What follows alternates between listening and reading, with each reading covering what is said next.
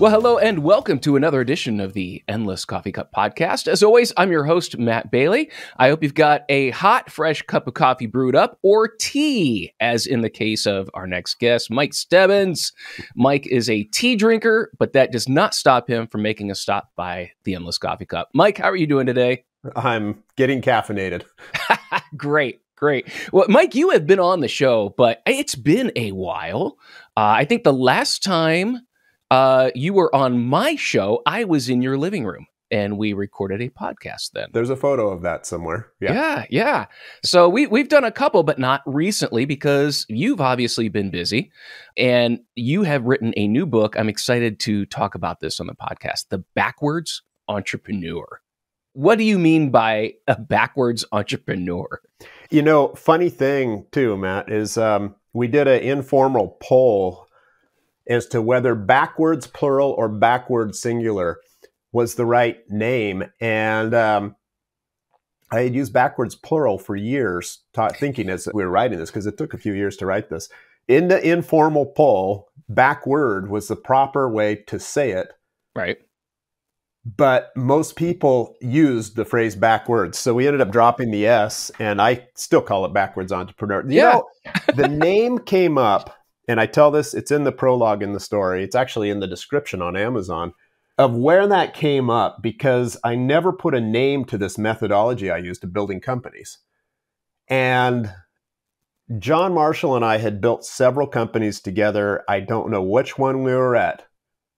But Matt, we were sharing a cheap folding table, probably the one sitting here to my left, in a office with a sloping floor and bad air conditioning. And I'm typing away on my laptop and John's working, and he says something to the effect of, you know, Michael, in his charming British accent. Oh, yes. Yeah. Which I'm not going to try to fake. He can say anything. Yeah. Yeah, exactly.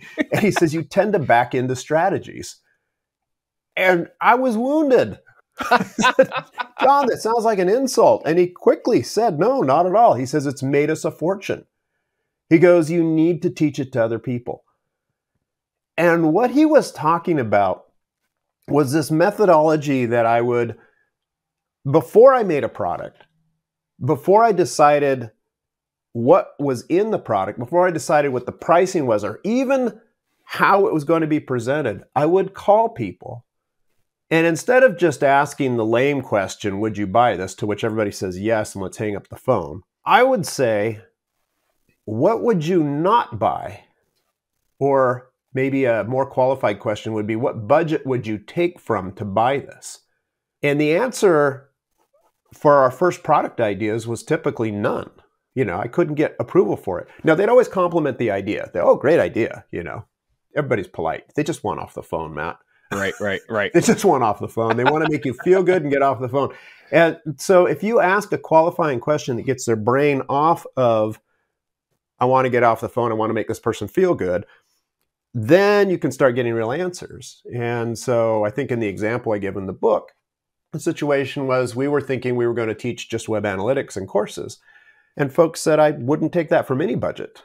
But if you taught paid search advertising, or if you taught SEO, I could take that from my advertising budget and I would buy that.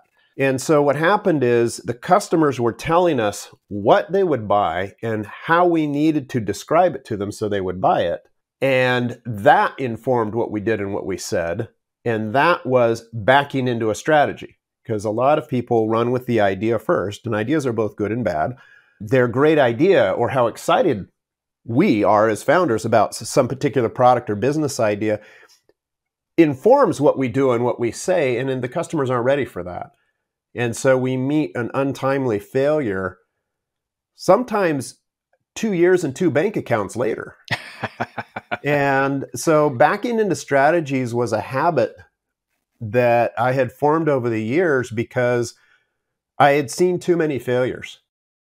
And I think you have to stuff your pride a little bit, or your excitement about your beautiful, precious idea, and let potential customers walk all over it in a very honest and revealing way that basically ends up saying, your precious idea isn't going to work. And unless you're willing to do something in a way that the customers or potential customers understand it and are willing to part with their hard-earned money and their internal budget fights to buy it. Or on the consumer side, just open the wallet and take that pain on their own budget. These things won't come to fruition unless they tell us how we need to make it and do it. Now, just a quick qualifier on that, Matt. A little giveaway in the book. It says, finish this classic sentence. The customer is always what? Right? Wrong. No, close, most of the time, right? Well, let me put it this way. If a good friend of mine, she's been on the podcast a couple of times. She runs an agency. She told me the other day, she says, I have no worries about losing any work to AI. She goes, because my clients cannot describe what they want. Yeah. And so if they can't do it to me, they can't do it to ChatGPT. So that famous attribute, the customer is always right, is attributed to Selfridge, who was a department store, I think in London, at the turn of the century, give or take. And I think the intent was right. It was to take care of the customer and to make sure their perception is good. And I have to say that statement is true always when it has to do with the customer's perception. You can't argue with the customer perception, okay? If they feel like your company is horrible or great, it's really hard to argue with that. However, the customer is usually wrong when it comes to how to run your business. And so when I hear a customer say, you should, you want to listen and you want to consider it, but generally you as the founder are responsible for how you run your business, how you implement, and what you do. So while we listen to our customers as to what they will buy and how they need to hear about our product in order to buy it, those things are sacred, right? But how we implement and how we do that is up to us, the founders. Yeah, absolutely.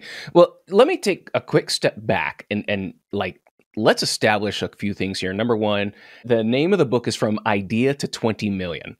And the funny thing is I'm reading this book and I've worked with you now, I think, on 3 of the companies. So I've had a front row seat to how you've built, managed, and sold each of those ventures. So you've got the credibility when it comes to building a business, exiting the business, and you're bringing a completely different way of approach. Almost an anti-MBA approach. So, Mike, what's your credibility in this field? What gives you the authority to write this book? First off, when you need authority, my answer to people is take it. That's another matter. You start a certification body. What were your qualifications for that? Well, we said we're the certification body, and then you fulfill it. One of the qualifiers on the book is the 20 million part. And that is an accurate number in terms of the valuation of some of the businesses that have been acquired. In some cases, I would just put it this way. We were lucky on reinvesting some of the payout in the combined entity, and that paid off well. But I put that top limit on it because really that's the limit of my expertise. Taking a company public to the tunes of hundreds of millions, getting venture capital and a 300x return, that's not my expertise. I'm a big fan. I love watching people do that, but that isn't really what I wanted to share. What I wanted to share was kind of in the lower to middle niche of something that works well. In fact, you'll see in the scaling section that I'm a little bit cautious about VC, venture capital investment. I'm not against it, but it definitely has its costs. But in terms of the companies, we can start with, I grew up in a family that had an independent business. As I revealed for the first time on one of your earlier podcasts, my earliest career was an auto mechanic, right? And watched Dad run the family business, and it was successful. Lots of employees, lots of happy customers, but lease payments, parts, inventory, payroll, taxes, EPA containment of chemicals, government regulation, and just kind of got a rooting in that. Then, Matt, I had kids. And even though I had just this eagerness to run my own thing, I decided to wait until the kids were 18 before I ran my own company. So I was involved in large companies, Silicon Graphics, Fujitsu, small companies, startups, but usually in an executive role. Okay, never CEO. I joined ClickTracks, I believe it was in 2004. John Marshall was CEO of ClickTracks. I think that's probably about the time you and I met. My role at ClickTracks was to grow it to acquisition. But John was CEO. He carried the burden. And so together we built that to acquisition. Halsey, I think it was J.L. Halsey, bought that for close to the number that's mentioned in the book there, that's publicized. And then when we got that acquired, it was really cute because at the closing dinner, Lisa, John's wife, puts her hand on mine and she says, "Michael, thank you." She goes, "You've done really well for us." And she said, "The next one's yours." She said, "I want my husband back." And I just really thought that was a neat thing, right? And it also, though, left the burden or the weight of the burden of being the CEO or the main leader of an entity was pretty heavy, right? So, we started Market Motive together, switched roles. This time John was COO, I believe. I mean, something, right? We had quite an overlap in our skills, which was good and bad. Built that to acquisition. During that time, I went out and acquired a website called Brainwaves Toys. We got a warehouse here in Santa Cruz County, sold education toys. And I don't know if you worked with that site, but a lot of the things we were teaching in Market Motive became the basis for digital marketing for this e-commerce company. And it also was the pincushion voodoo test. So we got it banned off of Twitter. It was just, we tested all the limits, but somehow it climbed. Articles were written about it. It was doing so well, Matt, that we had to sell it because we were losing our Christmases shipping toys and it was distracting us. Like a good idea will distract you from your main objective. And so we sold it for a very favorable multiple. Market Motive was acquired. That's pretty much, public news. From that, I started OMCP. Grew that for 4 years or more. And that became a standards body, quite ubiquitous, a lot of universities. You contributed quite a bit to that, Matt. I appreciate that. And, it's time for another venture. And so that one, I wanted a group who would really take it to the next level in terms of community. And that was NISM. So they acquired OMCP, I think it was last October. And great relationship with Jennifer and the NISM folks. They were the right people to take it. I'm really pleased to see it growing much faster than it would have with my partial attention. So those are the companies I can talk about. The rest of them have been clients that we've helped grow the companies to acquisition. And I think there's a few more on the horizon. Cool. Well, I know every time you and I get together, we probably spend at least a half a day just telling each other our ideas. And it's one of the things I look forward to. Stacy knows that as well. She's every once in a while, she just kind of blurts out. She's like, "You just need to sit down with Mike." You guys just need some time together. Out on the deck. Yep. Yeah. Your head's just filling up with all this stuff. And that's what you're doing in the book is, one of the things is you have a lot of ideas and you need to have them shot down. You need to have them someone there to poke holes in them. Otherwise, like you said, you just become so much in love with them. That important time of just that initial reaction. And that's what I like about what you've done in the book. And that's what we do together is let's push it a little further. Let's just not shoot it down. Let's evaluate it and start to ask those questions, which gets to the gauntlet. I explain the gauntlet.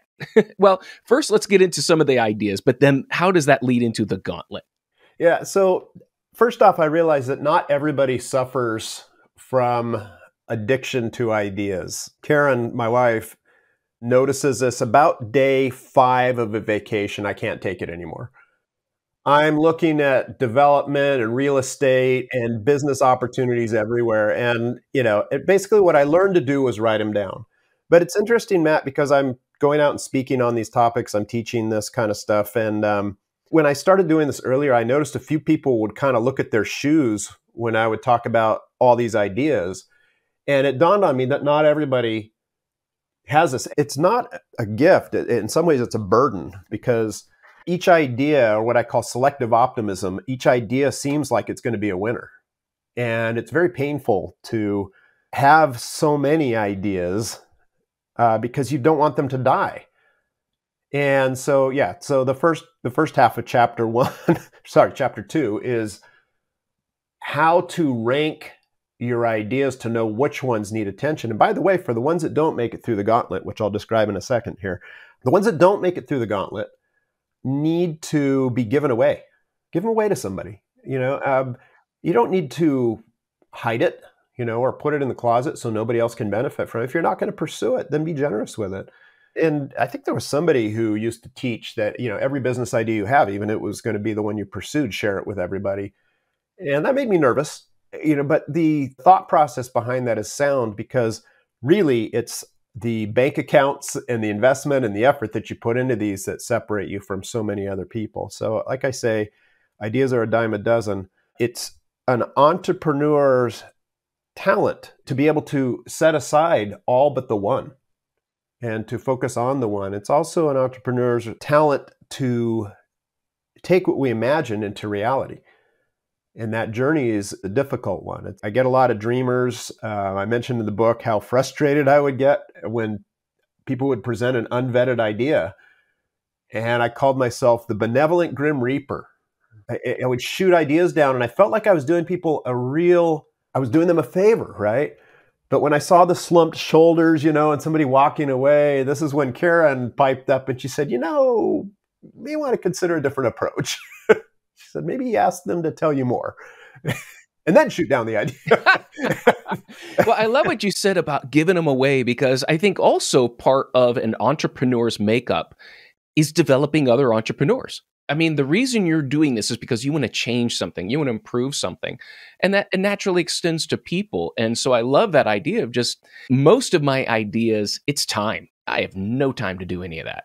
And so I can easily shoot it down, or I can run it by Stacy and she'll shoot it down for me, because I have no time to do that. I'm not allowed to do it. And so, yeah, I love that idea of just, give it away. Don't just, hoard it. There are, like you said, there are people that would love to come up with an idea. They just need that push, maybe not as creative, but they've got the tools ready. They just need something to do. I'm going to bring up the idea gauntlet here so I don't misquote it. So I'm going to search my own website here, Matt. I'm going to growingtwice.com. And, you'd think I'd have this memorized. There are 4 components. There we go. They're real simple. So there are 4 components to the idea gauntlet. The idea here is that we take a business or product idea and we run it through 4 tests. And they're detailed more in the book, but here are the 4 tests. Okay, number 1 is what we call the fortified beach test. And I got to say, this is the quickest one to take down an idea, right? Is somebody else already doing this well enough? And well enough means that, it's good enough for people to buy. They're satisfied. There's not a whole bunch of pain. Number 2 is what we call the sustainability test. Is it likely to be profitable to make, promote, and sell to a market that I can reach? There's a lot in that question. Okay. Number 3 is a protection test. Does it need some type of protection, like a patent? And is it protectable? And then number 4 is the funding test. Is it probable that I can get the required capital for this idea? And if it passes all 4, then it's likely that it's worth your time and attention. If it doesn't, give it to somebody else. I love those 4 aspects because it's competition, it's future of the sustainability question, but also there's legal and monetary. I mean, there's 4 aspects of it that I think are so critical that sometimes as entrepreneurs, like you said, we get in love with the idea and we get focused on maybe 1 or 2 of those areas, that there's opportunity. And I love how you said this in the book, because it drives me nuts when people say they've got 1 million followers. If we just get 1% of that, how many times have I heard that? And I have to tell people, you cannot look at it that way. It's not a simple math equation. And when you're talking about social media, you should be looking at 0.0001% of those million might do something. Yeah, that 1% is far removed from where we are today. Yeah. And sustainable is fine. I mean, in a lot of cases, the goal here, especially from the methods from idea to 20 million, isn't necessarily to walk away soaked with income and wealth. It's in some cases to have a sustainable business. And I talk about that in the scalability chapter, Why do you want to scale? In fact, that reminds me, Matt, long ago, I was vetting and I was talking to you as one of the stakeholders in OMCP. And I said, Matt, what question would you put on an exam? As soon as you're going to remember this. I said, what question would you put on an exam to measure digital marketing skills? And your answer, Mr. Flippant, was why? And I'm like, that doesn't work for multiple choice, Matt. But when you're assessing scaling your business and what it'll take to do that, that is one of the questions. Why do you want to scale it? Is it to change more lives? Is it to make more money? Do you really want to do this? Because maybe a lifestyle business is what you want. Maybe you're at a point in your life where that is more rewarding than trying to really put pedal to the metal. So why is a very valid question when it comes to... Well, that's what I told you. It needs to be an essay. You can't test, and here I'm going to rant about multiple choice tests because it doesn't measure true knowledge and intent. And, prime example is we were talking to a client. They'd been through multiple agencies. And one of the first questions I asked him, I'm like, well, what do you want to do with this business? What's your goal? And he kind of looked at me. He's like, no one's ever asked that. And then we found out his goal was to be acquired within 3 years. So I'm like, okay, SEO is out of the picture. That's a waste of time. Everything's got to be paid immediate. And he's just kind of looking around like, if I don't know where you want to be, then that way, especially in this world of digital marketing, building a business, do you want to make $1 million? Do you want to sell? Do you want to be or do you want your name to be in the headlines? When you know that, then you're going to approach things very, very differently. Yeah. In the first chapter, it asks that. It's like, I will know I'm a successful entrepreneur when fill in the blank. If you want to be, in the news every day, then do what Elon did. Yeah. And you'll be talked about. You're absolutely right. And that is actually, I think that's the first exercise in the book. And each chapter, as you've seen, Matt, it has little napkin-size exercises. And I'm a big fan of, it's got napkins here, right? It's a big fan of it needs to fit on a napkin, right? The basis for every business that I formed started with a napkin sketch. And I'll know I'm a successful entrepreneur when, finish the sentence, this is sustainable to make and market with these numbers. Here's my cost to make them. Here's my cost to sell them. Here's my cost to acquire. And these should be simple, not waste a bunch of time. In fact, that's why a lot of times the subtitle of the book, when I change it, in descriptions and the like, is the fast track to 20 million. Because you don't spend a whole lot of time on this stuff. There's a chapter in here about guiding statements. And, people say, well, you got to have a mission statement. You have to have a whole bunch of guiding statements. And it's like, yeah, those are good. They're important. Put them up on the wall, but don't waste a whole bunch of time. No, you do. You do need a guiding statement. Otherwise you're all over the place. And you remember seeing them up on the walls at the last few companies. But, people will waste so much time and thrash and have committee meetings and outside consultants and the like. And it's like, it says, look, napkin sketch, couple hours, have some people pay attention to this, put it up on the wall and move on.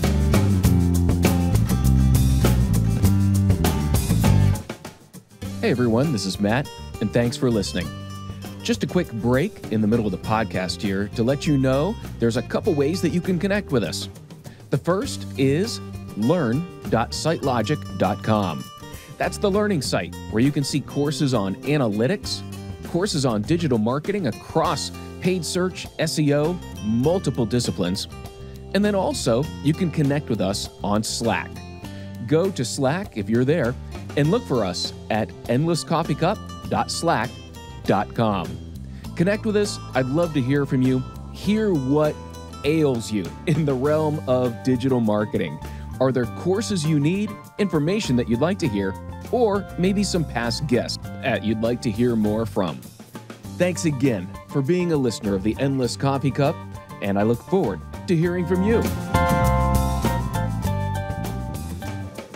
Yeah, and I love the story of, one person had it early, and your advice to them was, but you're solid in your direction. You know what you want, you know what you're doing, don't worry. And that's kind of like me. And it's funny because you did this, I think, a couple of years ago. You even said it to me that, Matt, you back into things.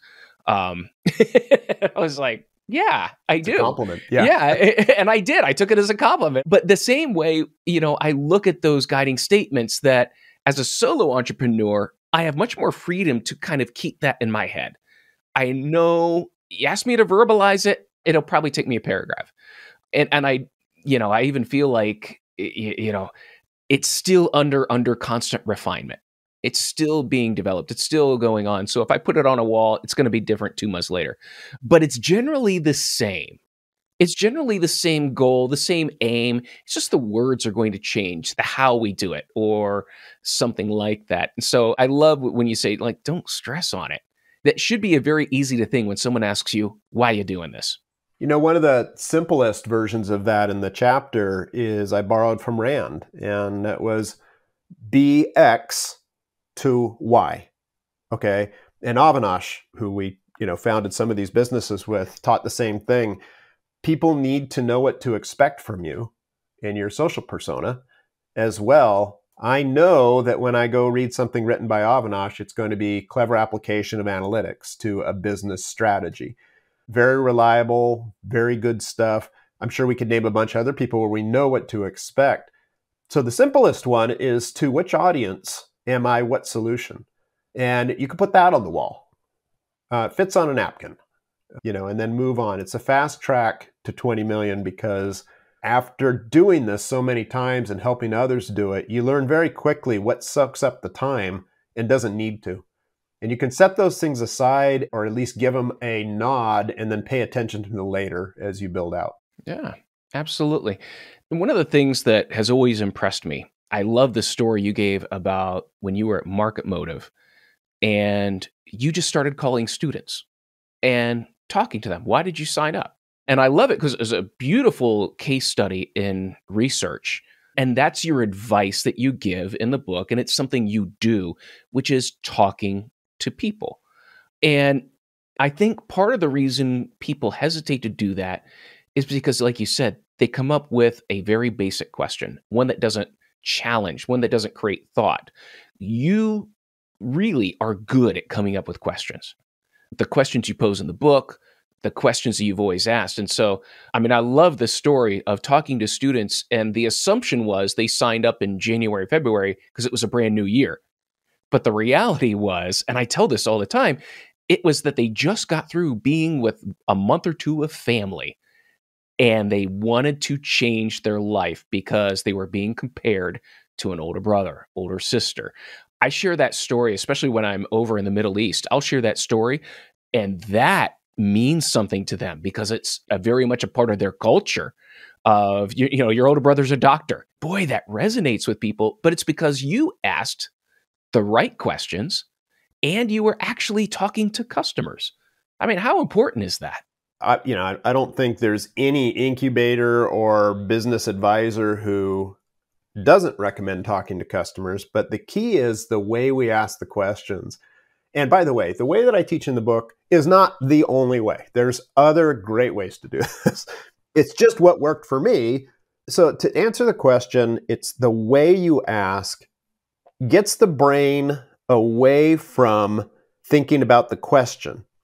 So here's an example. Actually, I open a lot of my sessions with this. When I hire, I will ask somebody, what are 3 things that would cause you to get up, throw down your laptop, and walk out of this business forever?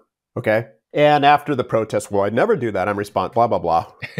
Whatever. Yeah, come on. So the first one is always, I call it reading off the card, right? Oh, well, if somebody was abusive, or if there was something, that was a lack of integrity or something like that. It's like, okay, good. What's the second one? And then the people who really did their research, they can read off the second card, right? But when you get to the third one, almost every time, Matt, the eyes go up and to the left, and they actually have to immerse themselves into the feelings and the scenarios of what would really rankle them enough to get up and leave. And one gal said, man, if there was a smell of food, or if I had to work in cubicles, and I look up over the sea of cubicles as somebody's burning popcorn in the kitchen, and I'm like, you're not going to be happy here. So it's the same thing when we're doing research and asking questions about product or why something is important to somebody. A good example is asking a potential customer, to, first off, you say, think of somebody important in your life. You don't need to tell me their name, right? But it's a cousin, a sister, your mom, whatever. How would you teach them to decide how to buy this product? Now, what's happening in the brain is they're thinking of their sister or their mom, and there's concern, there's empathy, there's care, and it takes away from I'm just going to say the right thing and move on, okay? And all of a sudden, they have this vision, hopefully, not always, but most of the time they have this vision of teaching their mom how to buy the widget that you're selling. And, mom, make sure if you buy a garage door opener that it has the little sensors to make sure that if, little Mikey walks under, it's not going to close on him, right? Well, now you're hearing the real stuff, okay? And so it's not only talking to customers, but how you ask. And what we're doing is getting the brain into a state where it's telling us the truth and not trying to get off the phone with the right answer. And that's such a strong motivation for people. If you have any kind of reputation and you're on the phone with somebody or they're kind of wowed, oh, it's an executive at this company or they're a startup, they're calling me the customer, anything like that. People just, they have this innate need to please or to, inject their own ego or opinion into it, you should or something like that.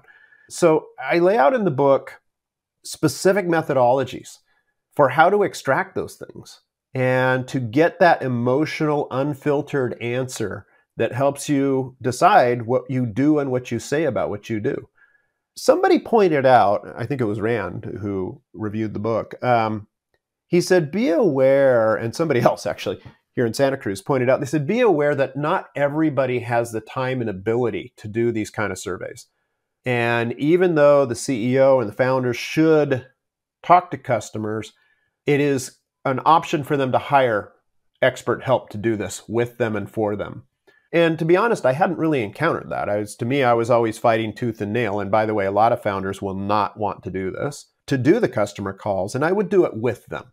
But it was a valid point. So in case somebody's really struggling, you go through the book, I think I added it in there, but if you go through the questions and you're really struggling getting potential customers to talk to you in that emotional state, that unfiltered state, then, maybe consider having somebody help you. I mean, we've even done podcasts about how to ask questions.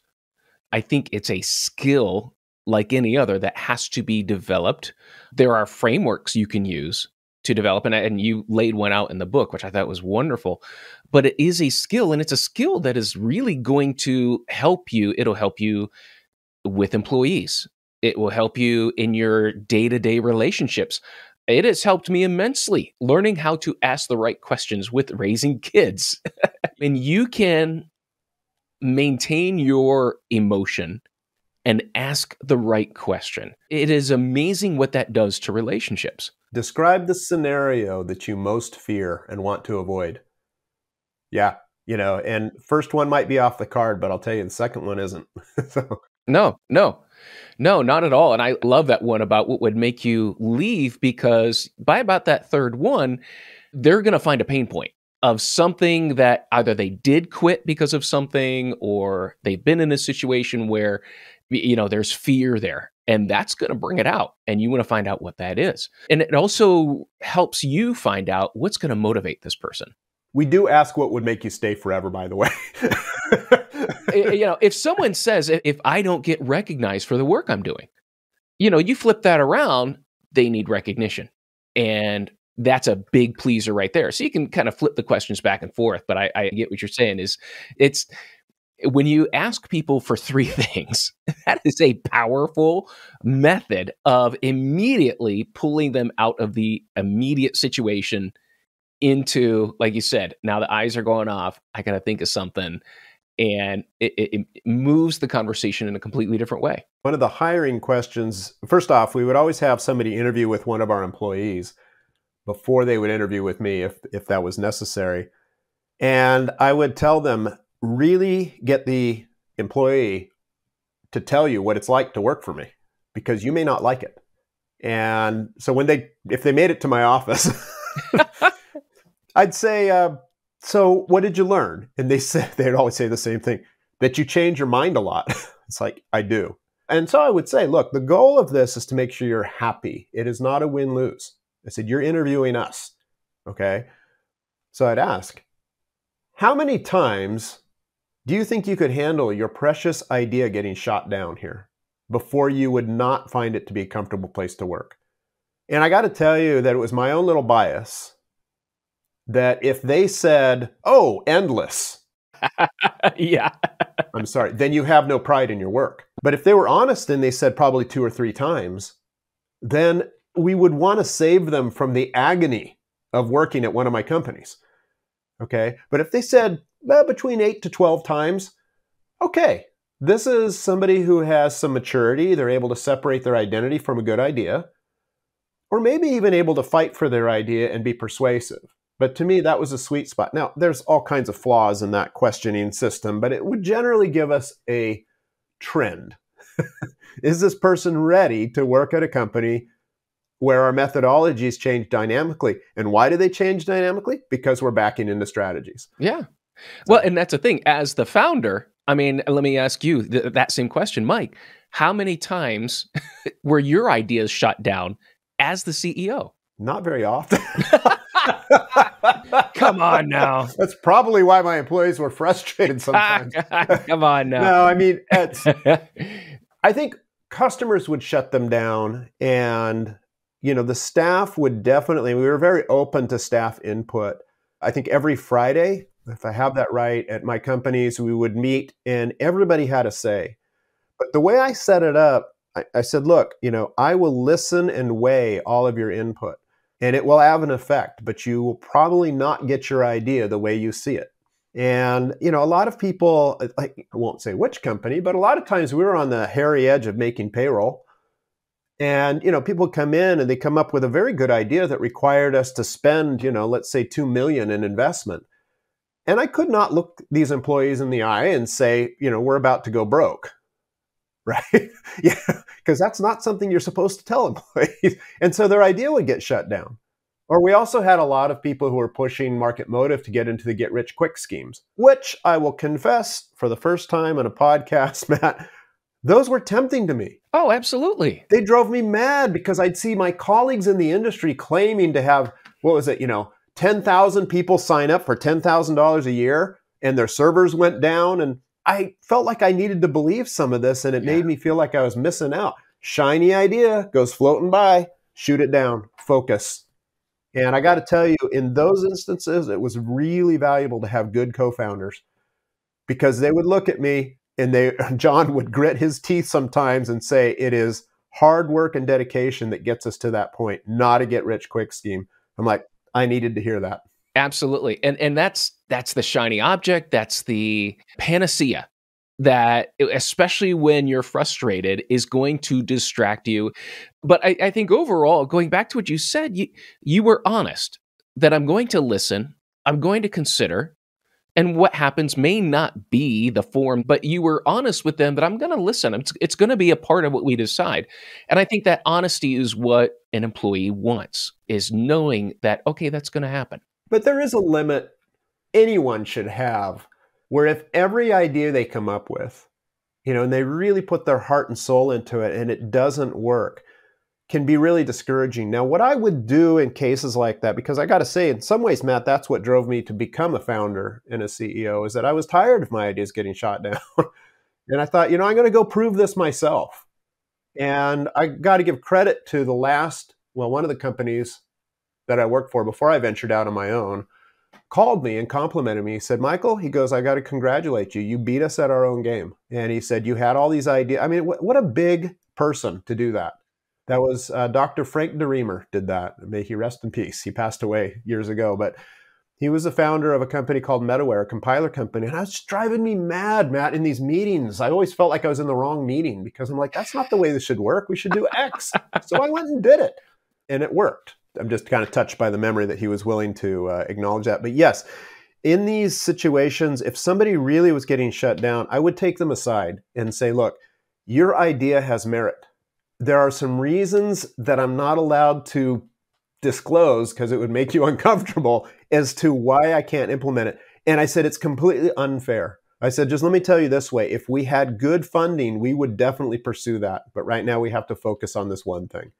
And that would, they'd still be kind of bummed, but at least they'd know it wasn't just because some random shoot down, right? Or you think it's a bad idea. Yeah, it's a great idea. Yeah, it's a fantastic idea, if we had Just money. the bad timing, right?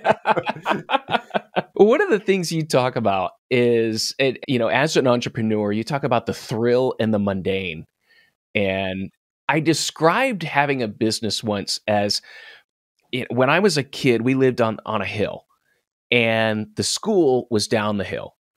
And I would ride my bike to school, and there were times I had a 10-speed bike, and I could go down the hill without hands, And there were times where it was just a little too fast that, I know I'm going way too fast, faster than I should. If something happens, I'm a mess.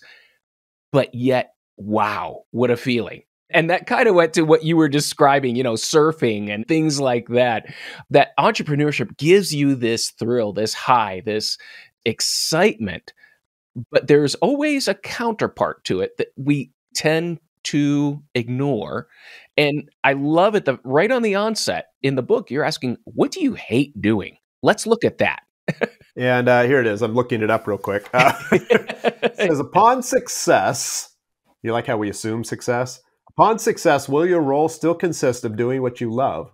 And then right on the same slide, it says, can you sustain the mundane until you can pay someone else to do it? My advice to people is there's two things. Number one, when you love what you do, it's amazing. However, what happens when you have to manage what you love? It's a completely different world. I told people when I was in the military, as soon as I was promoted to sergeant and I was in charge of people, in charge of things, my life changed. I hated it. I wanted to get demoted and go back out in the field. It's different to manage what you love and not doing those day-to-day activities. Yeah. And there's some tests in the first chapter that help you decide, what your natural tendencies are, what your abilities, what your habits are, and you'll tend to gravitate towards those. And it's pretty hard. Habits you can change, but the other things, not so much. And, you can resist those, but resistance takes energy. And so for those things that are less likely to change, your natural attributes, your tendencies, you need to just acknowledge them and, and shape your business around those. And that means hire people who have the strengths where you don't, or outsource them. Or as somebody who reviewed the book pointed out, they said oftentimes it's important to shape a business model, like maybe solopreneur, right? That makes sense for your strengths. So yeah, it's definitely, there's a nice test in there. One of the efforts, well, actually, I won't tell you what the surprise is. Just take the test. Okay, we've got a few minutes left. And I think, Mike, we're going to have to do like 2 more to cover the rest of some of this content. Because I just think it's super content. We've got a lot of business owners that listen. We have people that are considering going into business listening. And this is just, our entrepreneurship shows tend to do really well compared to others. So definitely we're going to continue this. But the one thing that jumped out to me is, you moved right into office space. Idea, mission, vision, office space. And I love how you pointed out, like, don't get distracted by the big shiny office. What are the 3 most important things when looking for office space, Mike? Well, let's see if I can remember it. I think I said it needs to be near good food. That, yes. Walkable distance to good food, I would add. Yeah. You know what? I'd have to look it up, Matt. Can you remind me? Oh, my goodness. Well, considering our early conversation before I hit record, yeah, good AC. No, I described that our initial offices in almost every startup had sloping floors. We used folding tables and we had bad AC. And my claim was I'd do it again, except for the bad AC. Right. So. Absolutely. Yeah. And I think the overall point there is you can put off so many investments. You can put off so many things that take time. I got to tell you, there's a scene in a movie that features Rodney Dangerfield. It's called Back to School. And while the movie's probably pretty trashy, there's a scene in there where the guy, some wealthy guy, portrayed by Rodney Dangerfield, is forced or volunteers to go back to school and finish school. And he's sitting in a lecture hall, and the professor's teaching some business thing, and Dangerfield and his character is getting more and more frustrated. And finally, he bursts out and says, "That isn't the way it works at all." And he kind of disrupts the whole class, and the professor is very flustered. And he says, and the professor's like, "Oh, how does it really work?" And Dangerfield's character goes, "Well, first you got to grease the palms of these guys in city council, and then everybody knows you got to make a contribution to this union and stuff like that." And at first, the whole class is horrified. Okay. And then all of a sudden they realize this is the real stuff. This is how it really works. As irreverent and as horrible as it was. And all of a sudden they all pick up their pens and start writing notes furiously because somebody who has gone the route is telling them how it really works. And I think that's the intent in the book, is to sort out what can be delayed. It's like, get rid of the backlit logo. You don't need somebody sitting at a desk bored in front. It's like, work out of your garage, work out of the shed in the back, work out of a cheap office until you have the means to, grow, or it facilitates creativity of, your employees. And it's the same thing with saying other things are important. Like, I cannot emphasize enough good corporate setup with a very expensive attorney. The first $10,000 or $20,000 that I had in capital for starting one of the businesses, all in to the attorney. Well, what about your office? We were thinking of a place above an automotive shop. And it was the best decision, Matt. And it's like, what are the order of priorities in Backward Entrepreneur? It seemed backward. Why would you pay all of your capital to an attorney to set up your business? Granted, it had made it through the idea gauntlet. Okay. Right. And the market was validated. But at that point, no, we didn't go shopping logos. And it's so easy to get distracted, especially with the high visibility office space, the latest office furniture. It amazes me, and we talked a little bit about VCs, that's where VC money goes. Yeah, it goes to that. And I love where you said that's where things go to die. Oh gosh, the place here in Scotts Valley. Yeah, it is so fancy. And yeah, I remember it was something like 3 times the square foot than anything else in the county. And it was nice. It had a pool. Well, and that's where all your capital goes. Yeah. It's just amazing when you sit down and look at the percentage of revenue, and then how much goes to lease, how much goes to furniture, how much goes to these types of things. Things that, are they necessary to productivity? Or do they grow the business? It's the same thing with, when do I pay myself? Well, you pay yourself as soon and as much as you can when it doesn't inhibit the growth of the business. When it doesn't inhibit the growth. And that means paying your employees well first, right? And are your employees productive? Then pay yourself. Should you pay yourself a lot? Sure. If it doesn't inhibit the growth of the company. That's great. Mike, hey, this has been an absolutely amazing conversation. I love the book. I highly recommend it.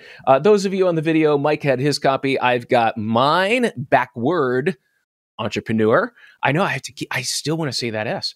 So do I. Yeah, it was for years. We were saying that. And it's okay if you do. Okay. All right. Even those of you who have a business, it's still a great read. It's going to challenge a couple things, and it'll probably give you some ideas for growth. Mike, thanks for making the time to come in. Been a pleasure always, Matt. And thank you, dear listener, for tuning in. I hope you, at least one cup of coffee down through this. But stay tuned. We're going to have Mike on a lot more. We're going to talk through a little bit more of the principles in the book. But thank you so much for tuning in. I look forward to our next cup of coffee on the Endless Coffee Cup podcast. You've been listening to the Endless Coffee Cup. If you enjoyed this episode, share it with somebody else. And of course, please take just a moment and rate or review us at your favorite podcast service. If you need more information, contact me at sitelogicmarketing.com. Thanks again for being such a great listener.